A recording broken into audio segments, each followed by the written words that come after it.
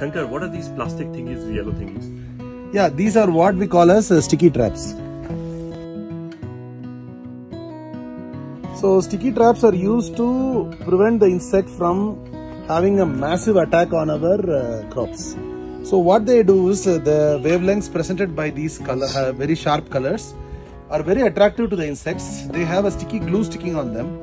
So as soon as the insects come in to have a nice food, they see this yellow color, get attracted to it and go sit on it. As soon as they sit on it, it's the end game for them. So this kind of not prevent the attack on the plants 100%, but reduces it almost to 80%. So only 20% is the attack.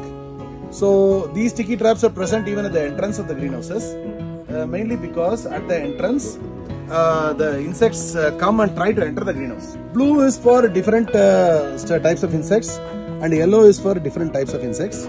And basically also during a certain stage of growth, certain type of insects come.